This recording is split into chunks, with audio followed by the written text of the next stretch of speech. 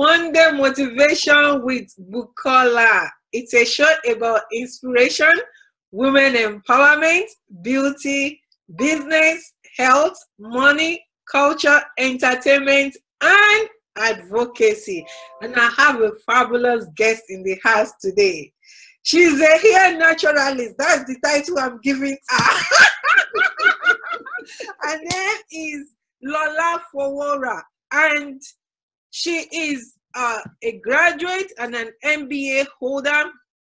She helps people with their natural hair. She's an author and a best-selling author too on Amazon. You are going to be hearing from her today how she got into natural hair. I'm not going to spill the bean. I know a little bit, but I'm not going to give you the tip. I will let you hear it from her directly. And how to take care of your natural hair, especially if you look like me, or you have a daughter, or even a son that looks like me, because I do struggle with my son too, with our natural hair. So you're going to be hearing from her. Wait till you see her hair. Her hair is looking so, oh, you know, that's how I can describe my hair to you. So thank you so much, Lola, for joining us today on the show. I'm excited to be here, definitely. Thank you. Thanks. So today's quotes, well, you know by now that I'm a lover of brainy quotes. So this also is from Brainy Quotes, and it says, start doing what's necessary, then do what's possible, and suddenly you are doing the impossible. And this quote is from Francis of Assisi. I will take it again. Start by doing what's necessary, and then do what's possible, and suddenly you are doing the impossible. And this quote again is by Francis of Assisi. Whoa. You know, did you get the message from that? Start. Don't just wait for something to happen. Make it happen. And then start doing what you think, you know, the necessary thing to do. Start doing it. And then before you know it, you find out, oh, I can do this. You do it. And you are beginning to do the impossible. The thing that seems like, have you tried something before? And before you try that thing, you thought it was absolutely impossible. Or somebody even told you, don't even try it. Or many people say to you, don't dare. But you did anyway, and you begin to see results. So don't wait for things to happen. Make things happen. I'm talking to you women because I know you are the most people who are lovers of this show. Thank you to you all. So make it happen. Start doing something now. Do you have a dream in your heart and you've been thinking about this dream forever and you have not even taken one step yet? Use this opportunity to take your first step and you will be blown away by what you can do.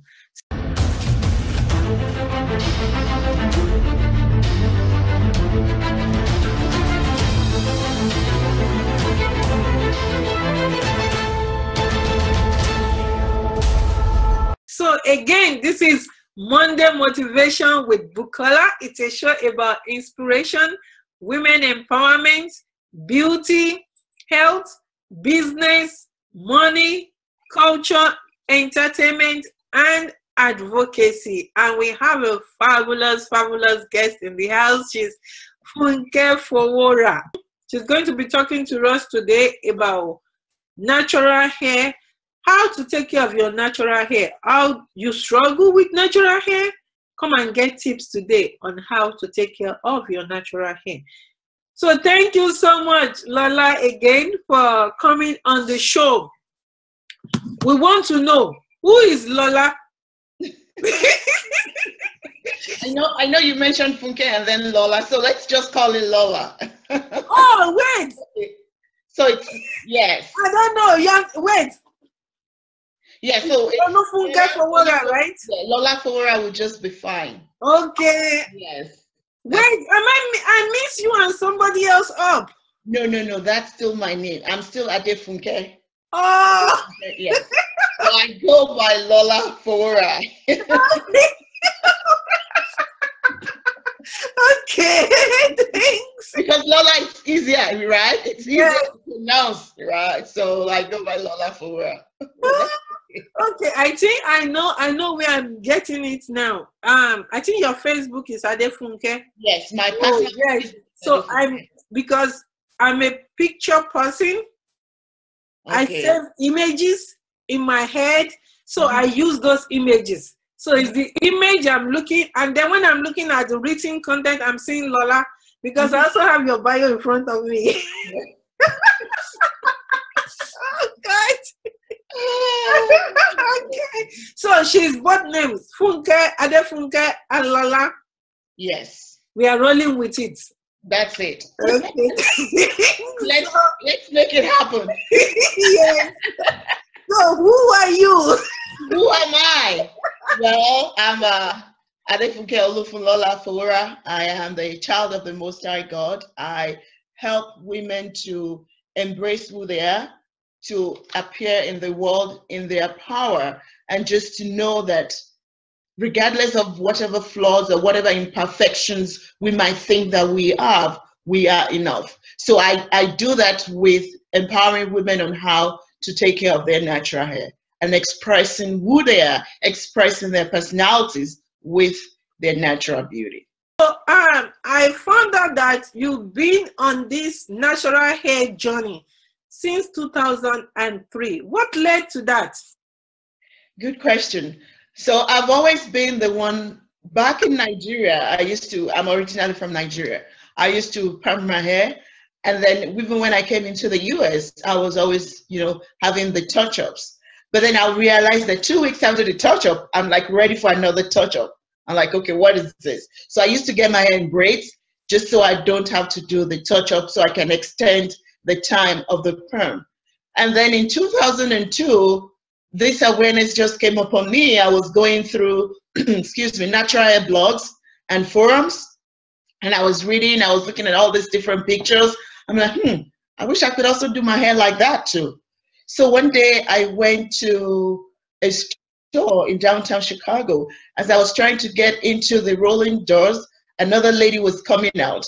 And then I looked at her hair, it was so black and shiny and so beautiful. And I was like, oh, wow, I love your hair. And she told me it's my natural hair. I twisted it. And yes, that's it. I want that too.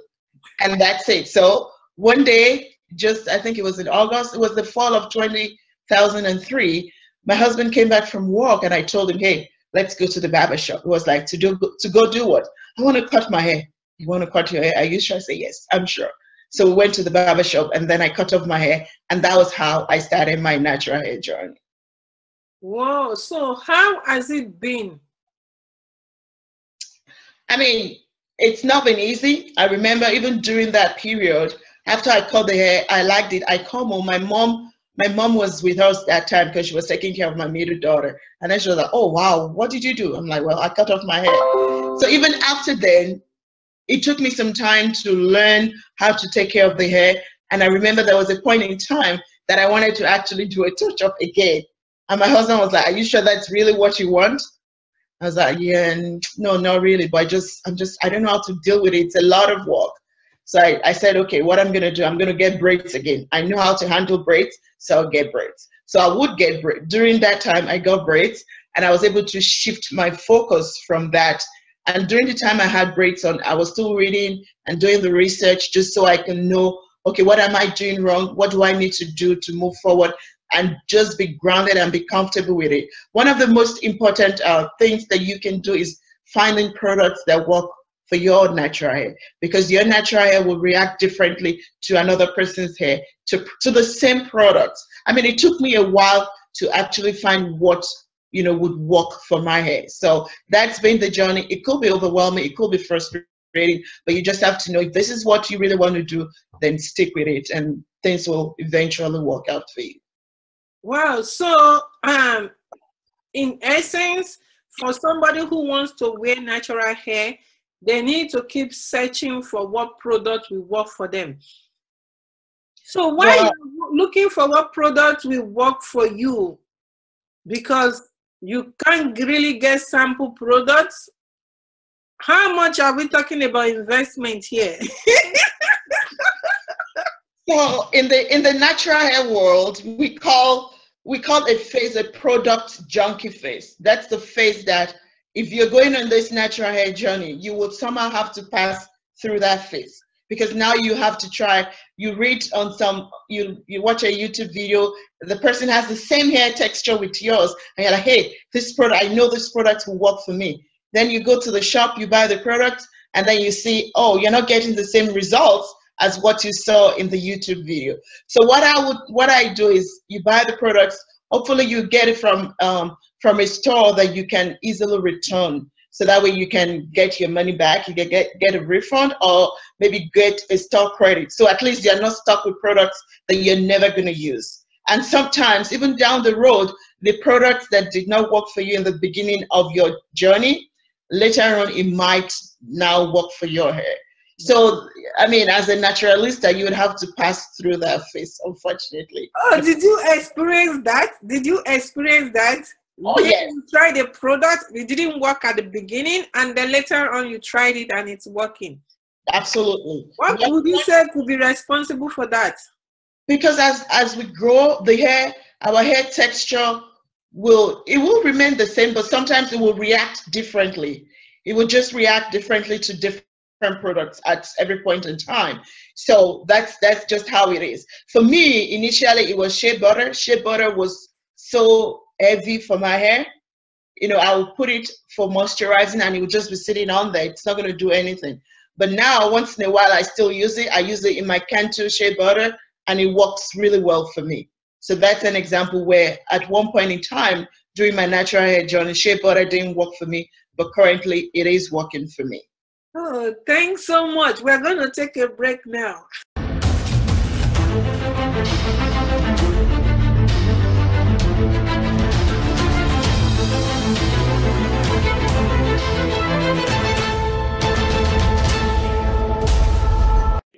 Welcome back. If you are just joining us for the first time, this is Monday Motivation with Bukola. It's a show about inspiration, women empowerment, beauty, business, money, culture, entertainment, and advocacy. And we have a fabulous guest in the house today. She is Adefunke Lola Fowora. So I got that three names this time. So thank you so much again for joining us on this show. And you've been talking about natural hair and your own personal journey to natural hair. Yes. Now, let me even just narrow down to United States, for example. Okay. There are biracial kids, there are adopted parents, and sometimes those parents have kids they have adopted from the African race or African descendants, and they're struggling with the hair. So for somebody like that who is brand new to even learning about this unique kind of hair, what would you recommend?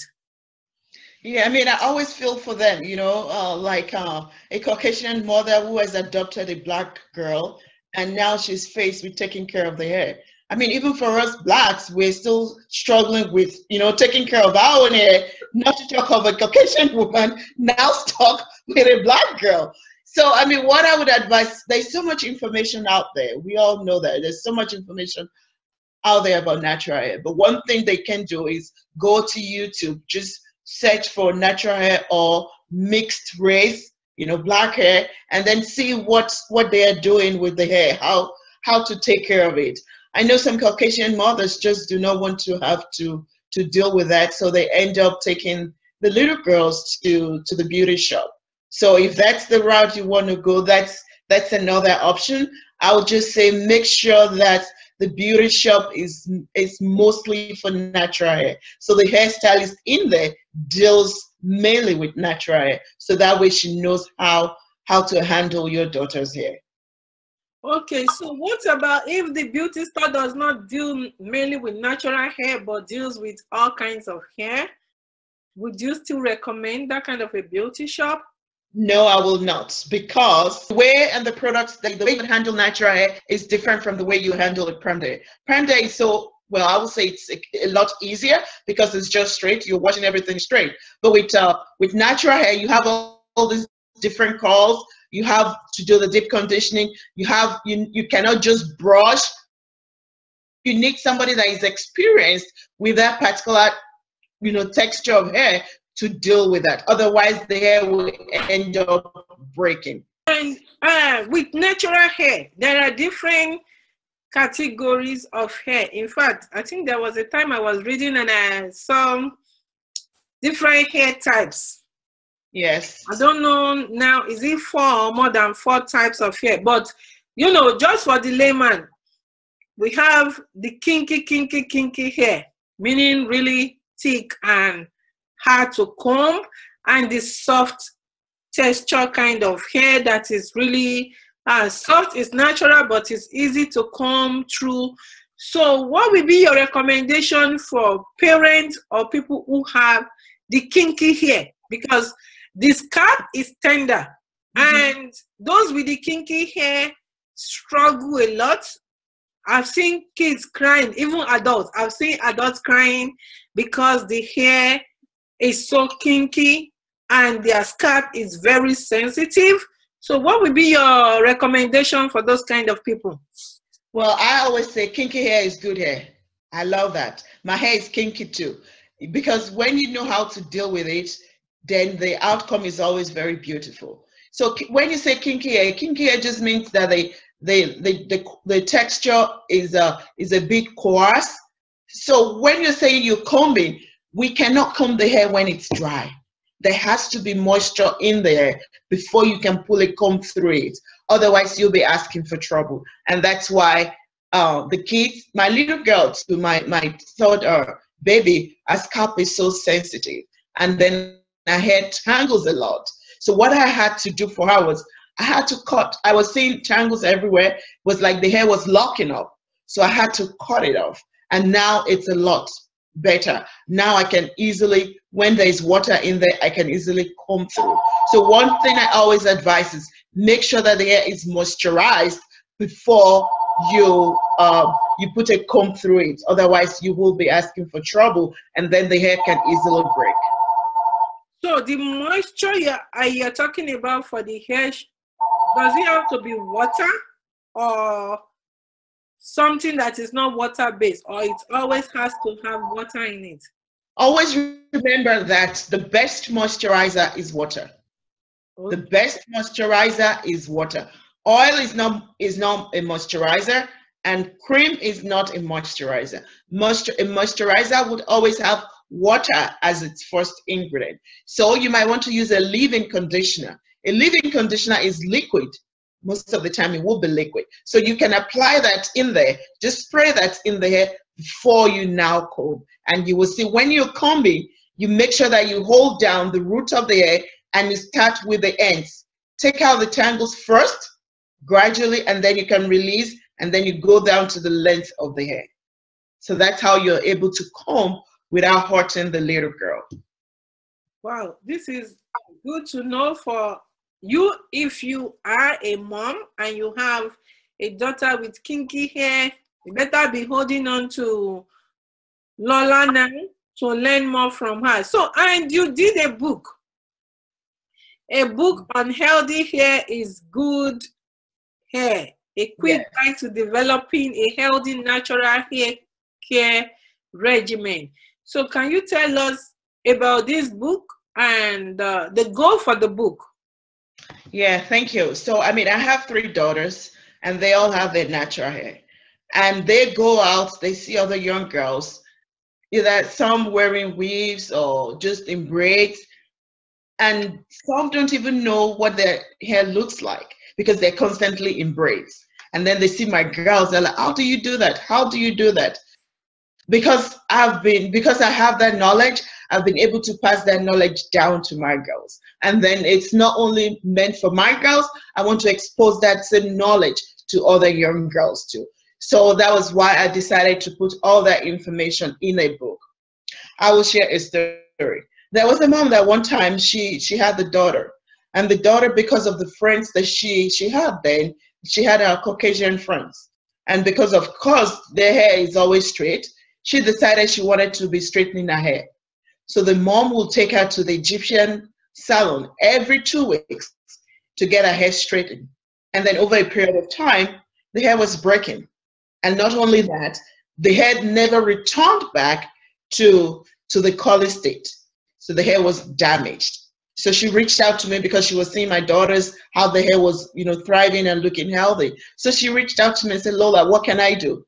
So I told her, hey, you would have to do protein treatments. What product are you using? And make sure you stop going to this Egyptian store. So, I mean, she was doing all that I recommended.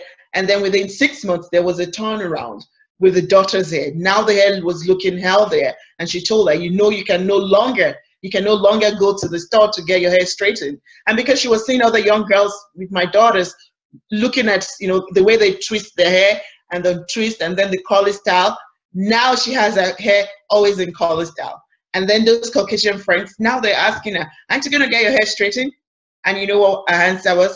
No, I love my hair curly like this. That's empowerment. That's freedom. That's my goal with my book, to teach every young girl and even the mothers, the Black girls, that, hey, your hair is beautiful the way it is. As long as your hair is healthy, regardless of if it's 3B, if it's 4A, if it's 4C, if it's kinky, if you take care of your hair, it will be healthy, and that is good hair. So that was why I decided to write the book. Wow. So how can somebody get your book? Well, 2 ways. I have a website, lolafowora.com. You can get the book on there, or you can go to amazon.com and type in Lola Fowora. My book will come out. I actually have two, one paperback and then another one for ebook, and that's an ebook that's mainly for dry hair, how to take care of dry hair and make sure that your hair is always moisturized. Because when your hair is moisturized, then your hair is bound to grow. I love that. When your hair is moisturized, your hair is bound to grow. Yes. And that brings me to this other question that I do here, because there are some people who believe that you shouldn't moisturize your hair. You shouldn't even try to put hair cream or anything in your hair. So what would be your reaction to statements like that? If you have a plant, what do you do to the plant to make it grow? You water it. And that's just the same with her hair. If the hair is too dry, if there is no water in there, it's going to break.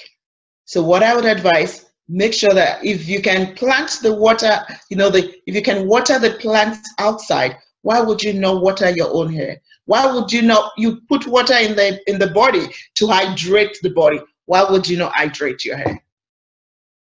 So that's the question I would give to them. So whatever you think is right, you go ahead and do it. Thanks. Okay, we are going to take a short break now. I will be right back.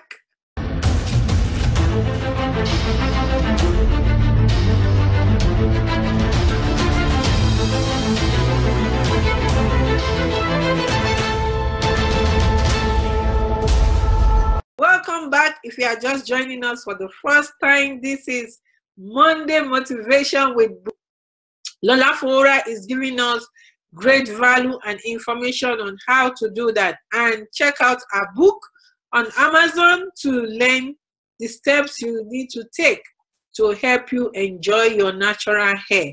So I want to ask you about girl empowerment and women empowerment that you do with natural hair.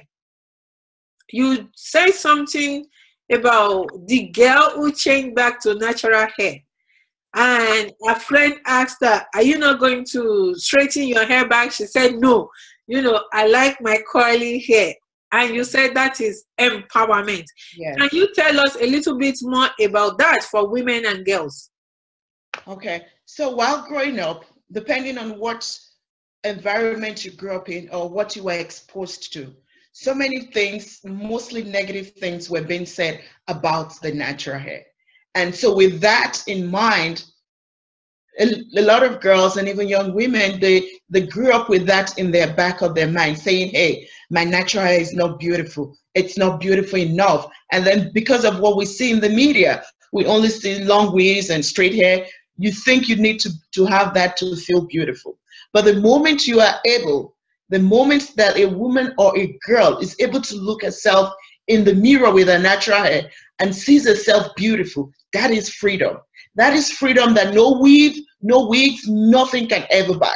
And that's what I'm selling to people. I want you to be able to look at yourself in the mirror with your natural hair, regardless of what it is, and say, hey, I'm beautiful. I'm fearfully and I'm wonderfully made with my natural hair. So, what would you say to somebody who gets comments coming from friends, coming from colleagues, coming from co-workers, where somebody is telling you, oh, put on your wig, put on your wig, you know, when you have just your natural hair on you? What would be your comment to somebody receiving that kind of a comment? So for me, I always look at it this way. What's presentation? How are you presenting yourself?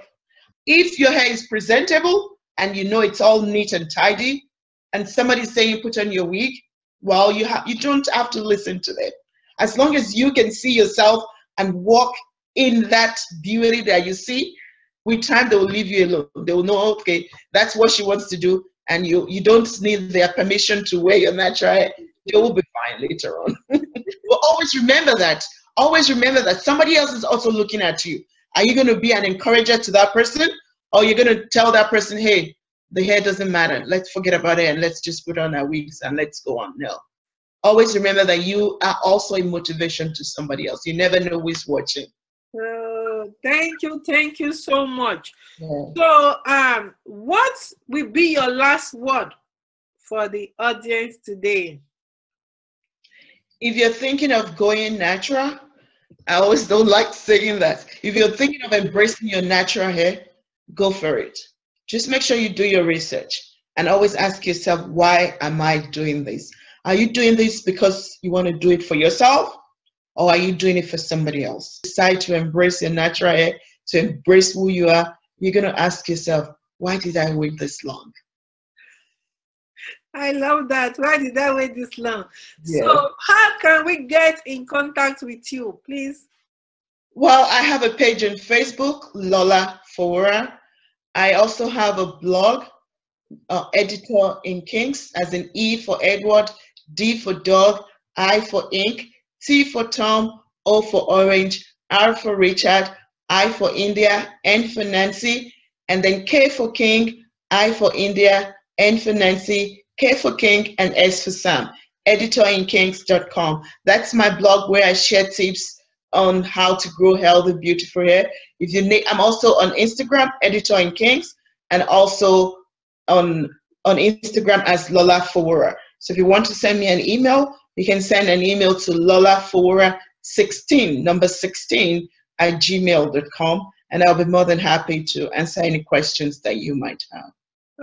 Thank you so much. We really appreciate your time on the show today. Thank you, and we hope that you will be back.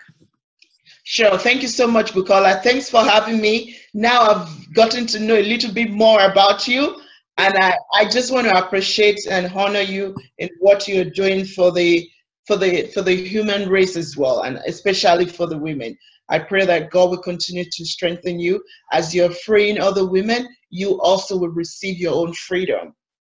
Thank you so much. Thanks. Thank you. Bye-bye. Bye-bye. Thank you, Bukola.